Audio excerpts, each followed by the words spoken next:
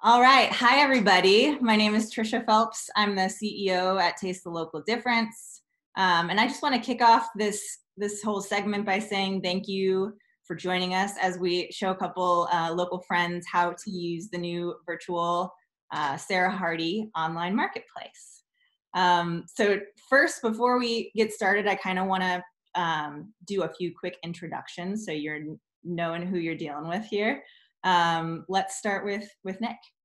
Yeah, my name is Nick Viox. I work with the Downtown Development Authority, and we are the host for the Sara Hardy Downtown Farmers Market, and very excited about this opportunity of partnership with Taste Local Difference and the logistics side of things when it comes to how you'll get these fresh products from great farmers and vendors in our area in partnership with Seeds, who will be working on the logistics as well.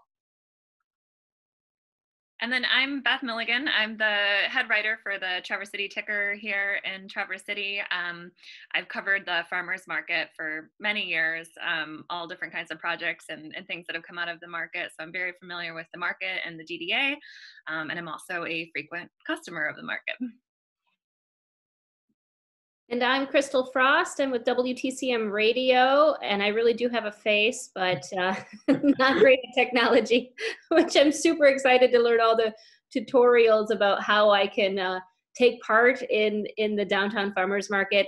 Very excited. I'm a big fan of fresh food, and so glad to be here. Hi, my name is Becky Tranchel. I am the owner and chef of Rose and Fern Cafe, a cafe here on the east side in Traverse City. And I'm just as enthusiastic to be still getting fresh local food out during such a time. Thanks, you guys. All right, to do all this, I need to share my screen with you. So let me do that real quickly. Can you all see it? Yes. Great. So first, I want to show you around the site. This is the homepage. The link to get to the market is this right up here. It's very long, as you can see, but you can really easily find it on the DDA's website, downtowntc.com or org. I'm sorry. No, it's dda.downtowntc.com. Perfect. There we go. And you can also find it all over social right now too. So shouldn't be difficult to find, but type that in if you're looking for it. The homepage has a lot of information on it right now because there is so much to share with everybody. So don't be overwhelmed by that. Look for the big headers as you're having questions, and know that there's even more information than this that you'll be getting as you become a customer and as you confirm orders and pickups are coming down the line. So don't fret with wondering what to do in terms of what's next. You'll be kind of fed that information throughout the process. So I want to share with you before we try to create an account what the product list looks like. This is everything that's on the marketplace right now. So you'll notice that because we are not logged in as a customer, you don't see any prices, and that's intentional. You can't see the prices or start shopping until you have an account. So even if I were to try to add this to my account, it would say I need to log in first. So that's just an important piece to the whole process. There are prices, there is information to add to your cart, but you can't do that until you become a customer. So to create an account, the easiest way to do that is to go to this Getting Started section and register as a customer. You click that link there.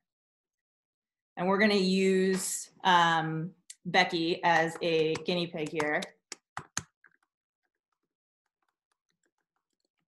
Is that your right email address, Beck? That is correct. Yep. And you can ask me for the password later. Oops.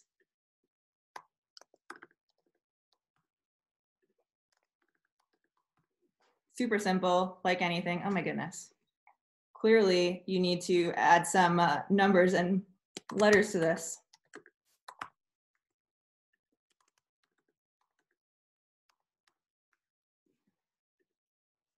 There we go. All right. So we'll get some basic information in here. Super simple things, obviously. I'm gonna skip this step for the sake of time, actually, and we can just go into my own account. But essentially, it's that simple. You click on that link to register as a customer, and then go through the process that quickly. There is a little drop-down menu here. The only difference would be if you're an interested vendor who wants to start selling on this site, you can create a profile that way, and we'll be notified of your interest. But customers, it'll automatically be selected this way. So you'll register your account, agree to the terms of service, and it's that simple. You get a confirmation email that you've created an account. So we'll log into mine to make it quick and easy.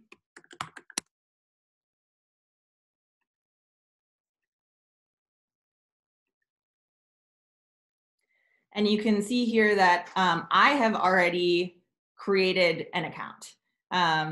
And I've already actually shopped as well, because you can see my order confirmation information down here. When you log in, though, we'll walk through the product list here. You can actually shop by a whole bunch of different sort of attributes. So you could certainly scroll through the whole list here, and you can see that they're separated by different categories. So vegetables versus microgreens versus herbs and value-added products, all that kind of stuff. You can also search products this way. I could do mushrooms and find a product like that.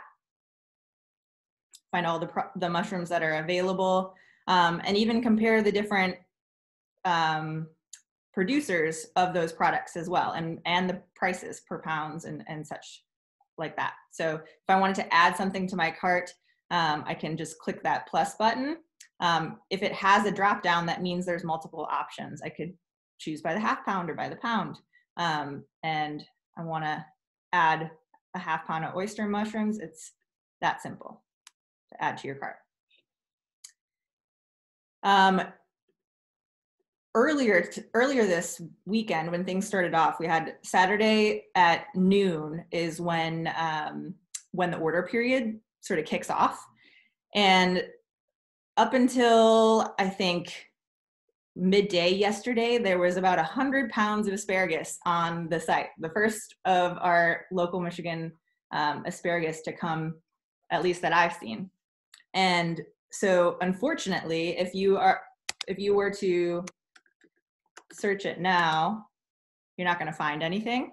But if you were to have been on here immediately when ordering started at noon on Saturday, you could have purchased that. I want to say too that there's also a really fun way to search by producers.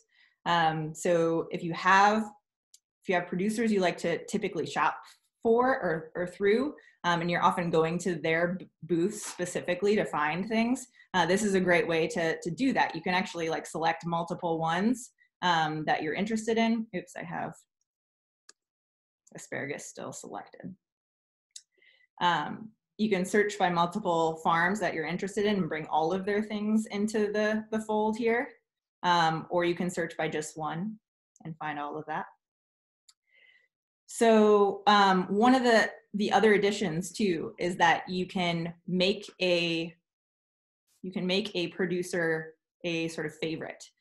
So if 9 Bean Rose, as everybody does, if I love their croissants and I want to make sure that they're always on the top of my list, I can go to producers and click 9 Bean Rose and make them a favorite of mine. So the next thing I want to share is that simply by adding all those things to your cart, you would go through like a typical ordering process. Go through and enter your credit card information. This is the sort of shopping cart area over here, because I've confirmed my order, it already shows how many things are in there and that it's got a check mark. But otherwise, it would have a sort of shopping cart icon to it. And you just type in your information there. It stores your credit card information, and you would click confirm order to confirm that order for this week. If you haven't confirmed your order and all of your things are just sitting in your cart, they're fair game for everybody else. So like that asparagus I was saying, if I hadn't confirmed my order earlier this weekend, I wouldn't have been able to, even if I had it in my cart, I wouldn't have sort of secured that asparagus. So that's an important piece of it. The exciting thing, though, as you may have already noticed, is that even though I confirmed my order for that asparagus and the many other things on here that I had to get my hands on, even though I confirmed that order already, I can still add things to it until Thursday at 10 a.m. when orders close. So this is the deadline that you have to have everything in by. But even if you've confirmed your order on Saturday, at 12:30 because you're an eager person who really wants that asparagus, you can add things to it all throughout the week. So if I was creating a recipe for the week and I had already confirmed my order, but I realized I needed basil for that recipe, I can just quickly add something to my cart, and it's already a confirmed order. So that's, you don't have to do anything more to that. If I wanted to add a guilty pleasure for pickup, I can quickly add a chocolate chip cookie right before closing ends, or right before orders end. So super simple, really easy process. Again, if you haven't confirmed your order though, those things are still up for grabs. So that's a really important thing. As soon as you know you want something, I would confirm it, and then you can keep adding to your order throughout the week. Hey, Trisha, are you able to remove items from a confirmed order? You are, yes. So if I click this sort of person over here, I can see my account and I can view my order. And if I no longer want it, I decided maybe that cookie, I'm not gonna have it anymore. I'm gonna deprive myself of that delicious cookie. I can update that quantity and it would be removed. And then it goes back basically into the sort of available product for everybody else. So if somebody, don't know why they would, but if somebody decided they didn't want that asparagus that they already have, and like say I have that on my list, right? If I got rid of one of these, there would all of a sudden be 1 pound of asparagus available for the next person who sees that. Does that make sense? Yeah, so the quantities could potentially change during the week. I wondered if it was possible, like if farmers or vendors decided to add more items, if things might become available later in the week, or if it's all just upfront on Saturday.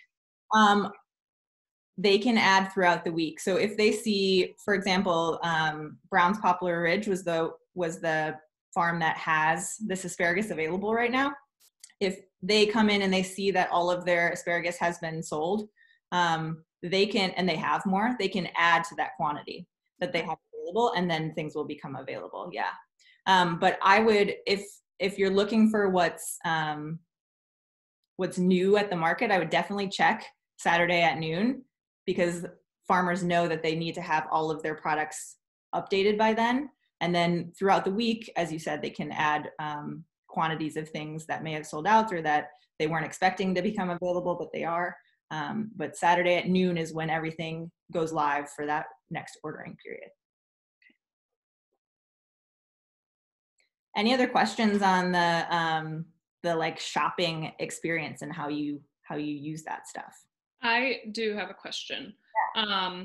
Since I would be buying for a restaurant, quantities would be higher. Mm-hmm. So if I needed 5 pounds of mushrooms rather than 1 pound, would you purchase 5 separate pounds, or how do the quantities, are they just set and then you can add more than one? So if you want to add more than one and there isn't a drop down menu here, currently they've only selected the ability to have that one bag. So even if you wanted more than one bag of pea shoots, you could add multiple quantities of that. Okay. Don't currently have a price difference if you bought multiples. Sure. If you look for one that has the drop down, you can see that some of them are offering price discounts on multiple options like that. And it kind of is a per product and per farm basis, whether they choose their prices and they choose the availability, so they can make that type of choice on their own. And then as we sort of move forward, this being the first week that we're offering this, I think as we move forward, there may be a push to do more of that wholesale potential ordering with the farms as well. So that's just something that it's definitely a capability of this software as well, to be able to add, you know, the restaurateur sort of login where you can get specific wholesale pricing through the farmers market as well. So definitely options to come. But in the meantime, it's the drop down. Got it. Hey, Trisha, I'm curious because I think other people will be curious. The pricing is kind of funny. Like, you're used to having clean like $3 at the market. So could you explain why it has like they all end in odd? Yeah, totally. That's a great question. Thank you for asking that. So the way that as I said, the farmers are adding in their pricing on their own for this marketplace. They update their inventory and quantities and they set their pricing. But we do have a markup to cover the transaction fee. So that's just a typical credit card transaction fee that we're covering to make sure that this is a sustainable solution for the farmers market. So that's what those weird, 6 cents. That makes sense. I was curious too, or I thought maybe because I went through and placed my own order yesterday and it was really easy to use. And I think the only thing I was surprised by at the end was that and it was fine because I love the farmers market, so I just ordered more, but there's a minimum amount that you need to order, right? There is. There's a $20 minimum. And that's, again, just for the sake of all the logistics and this site in general. It's just a minimum order requirement for customers, just to make sure that all of those extra steps that we have to go through to make this happen are worth that $20. So yeah, thanks for asking that. People could always just, partner up with a friend and order if they needed to. Yeah. And they can also add as many, cookies as they need. That's true. Patricia, I had a question, and maybe this is jumping the gun here, but when people are ready to confirm and pay for their orders, I know in the past the farmers market has accepted SNAP benefits. Is that something that this is going to be able to do as well? Yeah, that's a great question. I'm going to see if I can view it in my section here real quickly. Trisha, while you're looking for that, I'll sort of chime in and say that if you noticed on that first checkout screen where you're creating your profile, there was like a tick box option to say whether or not you do use EBT or do not use EBT, SNAP EBT. And if you do, then we would reach out to you and sort of teach you how best to use this platform for those food assistance programs. So our fervent hope is that you still can use this there. We will have its own checkout at the market for any food assistance program that includes EBT, Double Up Food Bucks, Project Fresh, Senior Project Fresh, Hoop Houses for Health, and Prescriptions for Health, which are the food assistance programs that we accept at the market. There's also been a new EBT program called PEBT, or Pandemic EBT, that has been launched by the state of Michigan as well, and we will also be accepting that. So for those of you that are using Double Up Food Bucks, I would like to let you know that that is specific to only fruits and vegetables, so keep that in mind when shopping, because we will make sure that they are only applied for that. And the limitations that are for the other food assistance programs, we'll also be mindful of those. But do come with your card, because we will need to charge it on site. We cannot do online payment for EBT at all. That's just not allowed at this time. So for the checkout options, you will have to be selecting something else, and we will charge it on site. Yeah, that's great. Thanks, Nick. Mm-hmm. Yeah, to his point, it's not possible in the state of Michigan to do EBT transactions online. So while it is an option, you can, I've gotten into my account information here, and the preferred payment method here is credit card. Oop. There is an option though to, as I'm checking out, there's an option to select food assistance programs as the checkout method that I'm using. So folks who are planning to use their EBT card or any of those benefits that Nick just mentioned can select that as their checkout method instead of credit card or check or cash. And I guess that I think the next step to kind of go through is what to expect when we're at market, Nick. So maybe you can walk through that with us, and that'll kind of share some information too about what food assistance program users will need to do when they get to site. Yeah, absolutely.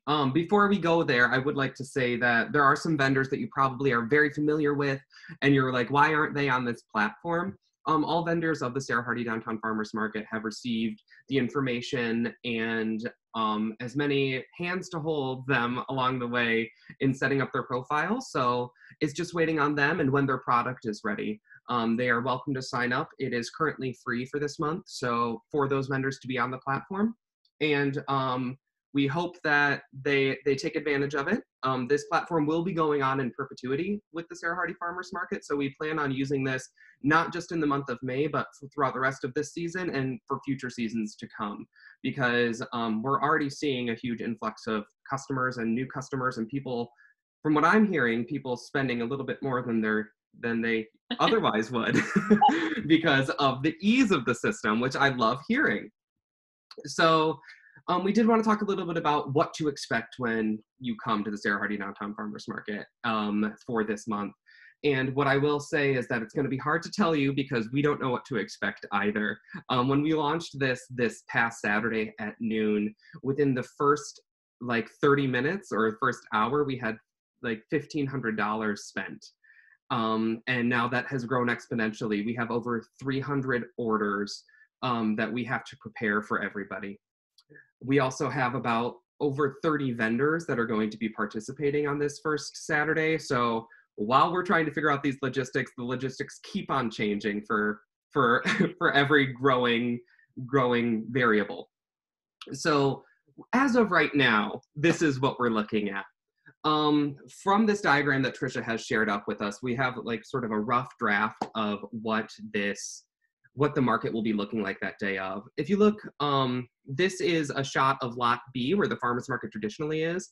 That blue area that's highlighted is the birdhouse, what we fondly refer to as the birdhouse, where EBT transactions and the seed staff is usually housed. That's where they are housed. And to the left is usually where Norte is dropped off. So just to sort of get your bearings as to where things are. Those pink tables are going to be where our vendors will be checking in. So vendors will pull in, they will drop off their products very early that morning. They will have their own assigned times. And then these orange tables here are going to be sort of a perimeter of where we will be sorting all of our stock. So this area may be expanded based off of the number of orders we've received. So we may venture out a little further, but this will hopefully be a tented area that we will be able to sort all the products in. And we do look at having the possibility of having a refrigerated truck there as well. So that way anything like your cheeses or your meats will be able to stay fresh before you pick them up. These three blue tables over here, those are the vendor check-in stations. So, or the customer check-in stations, excuse me. So that is where you guys will be going as customers. One of those stations is meant specifically for cash, check, and food assistance program transactions. The other two are meant for the people that have already prepaid on their card. Now that red dot is where this line will be starting, and we will be starting a social distancing line, making sure that customers are 6 feet apart from one another. So when you go up to the red dot, you'll be summoned forth by a staff member of SEEDS or the DDA, where we'll bring you forward to a table. We will ask for either your ID or your order confirmation, one or the other. Once we have received that, one of the person at the table, there will be 2 employees at every table. One of those employees will head back to this orange stock area, grab your product that was pre-sorted, bring it back to the table, and then we will go through that order with you to make sure that you have received everything in that order. Once that's been confirmed, you can bag it up in hopefully a bag that you've brought from home. If not, we will see what we can do. We are looking at boxes and other options, but bring a bag, everybody. And we will put it in there and then send you on your way. It's as easy as that. Now, we are encouraging all customers to come with masks as well, and really take their own safety precautions to make themselves feel comfortable, but also be mindful that we want to make sure that people around you feel comfortable in this new shopping experience that we're creating. One other thing that I'd like to point out is that when it comes to when you should be arriving to market, originally there were some times associated saying with the last name with the first letter of your last name is when you would have your assigned time. If that time does not work for you, you can certainly email us and we will make some modifications.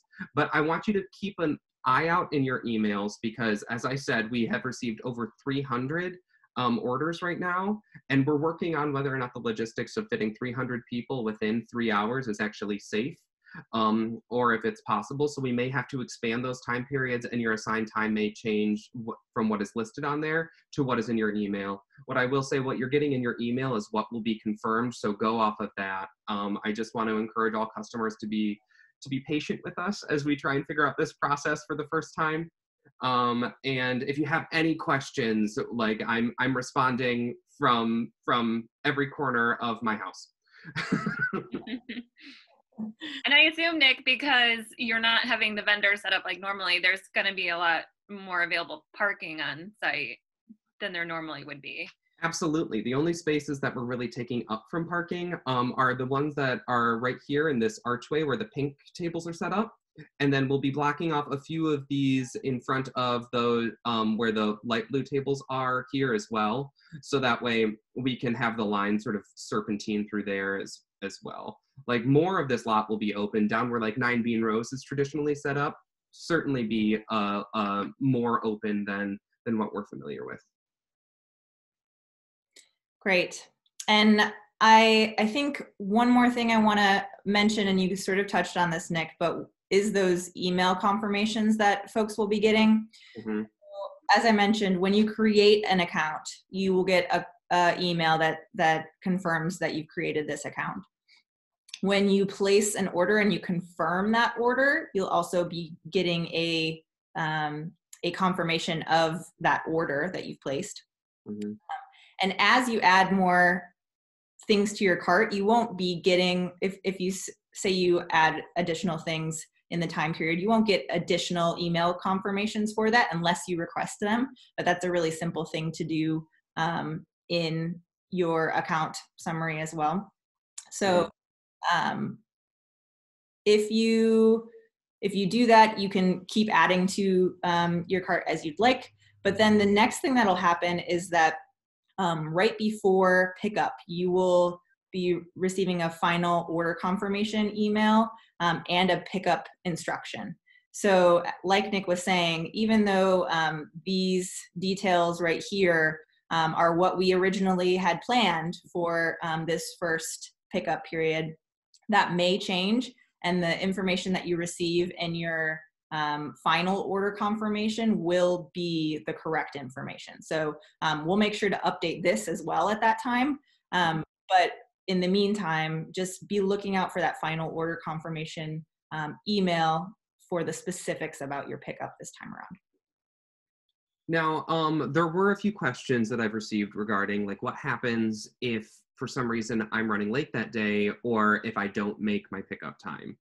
So we unfortunately cannot hold on to the stock for you. All of these are, for the most part, perishable items, and we cannot stay in this lot all day. So we will stay there with your product as long as we can, holding on to it. But as soon as everything's torn down and taken off, then we will most likely be donating your product to the food pantry. Yeah. All right. Any other questions, guys? I just want to say that I followed along and I now have an account and I made my first order. And from the time I started ordering to the time that I paid, the basil was gone. So that is legit. You have to hurry up and confirm that Yeah, order. absolutely. So that's all I have to say. Yeah. Crystal, I do have a secret hint for you that I added basil during that process, so I'll quickly unadd it. Nice. Oh, good to know. And that goes to show there was only one left right now, right? Great. We had like I said, asparagus, 100 pounds of asparagus on Saturday were available. Now they're all gone. We had a whole bunch of the fresh new cucumbers as well that were available. All those were gone. So definitely, if you're interested in seeing like what's new and seasonally available, I would check Saturday at noon. But know that you have until Thursday at 10 a.m. to confirm everything. Hey, Trisha, I had one quick question, or for Nick or either of you. There are a lot of vendors who do CSA pickups at the market. Have you guys figured out how you're going to handle that this season? Yeah, for this time, I didn't want to step on Trisha's toes, sorry. So for this time, we are not doing CSA at the market. If the vendors have their own CSA, they can certainly coordinate with their customers as to the best pickup, whether it's at their farm or whether it's at another location. But the market, as we're trying to figure out the logistics of this beast that we've created, we're going to focus on our efforts there. We just want to make sure that we're not congregating too many people in one space, and we are afraid that that would just add to it at this time. Sure. Well, I want to say kudos to you guys, because getting a website like you've done up and running in such a short period of time and having such nice photos of all of the products and coordinating with all those different vendors and their pricing and quantities, and I found it very seamless and easy to walk through and place an order. So I give a huge kudos to your team, because you pulled off, I think, a pretty big feat in a short period of time. Yeah, it's incredible. Easy to even easy for me, who couldn't figure out how to turn on her video. So that's saying a lot. Well, thank you. I want to agree too that I might avoid the farmers market on Saturdays just because it's a busy time for my restaurant, but this makes me even more eager to be able to put through my order during the week, put in a nugget of time to run over and pick it up. So I'm even more excited to use this system, because I can probably get more local food into my place by having the convenience of all of this. That's great. Thank you.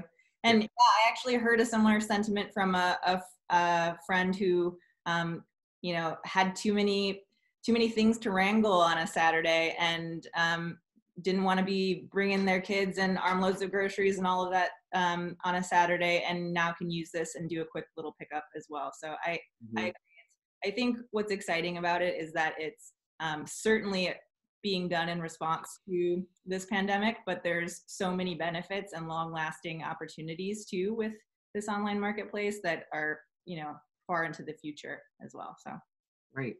And I think a huge thank you to Taste Local Difference for putting this all together and really spearheading this effort. We would not have been able to do it without you. So we hats off to you for all the coordination that you've done. And then thank you to the community that's really come out in support for our vendors and our farmers during this time. They need you. They really do. And so it's just really, really exciting. Trisha and I were, as soon as it launched off on this Saturday, we were watching it like it was a sporting event. We were texting each other. I'm like, got another order. Another one just came in. It's up to this amount. We're very excited, and we're fortunate to have a community that we do. Yeah, that's so true. And it was so exciting to see and keep refreshing the page and just, see the turnout. That $1,500 we saw in the first 15 minutes, it was just insane. And so exciting. And as you said, just speaks volumes about our community and what we'll do to turn out for local food and ag, which is great. Mm-hmm.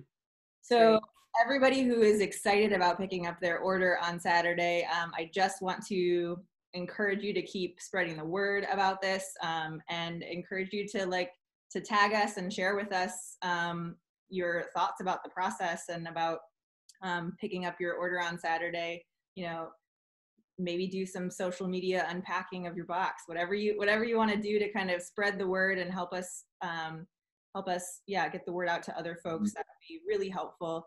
You can tag Taste the Local Difference or the Sarah Hardy Farmers Market and both of those organizations in those posts. So Will do. Any other questions before we send off?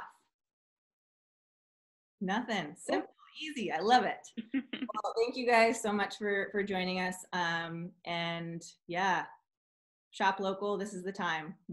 Folks, now more than ever. So thank you, everybody. Thanks, Trisha. Thanks, ladies. Thank you.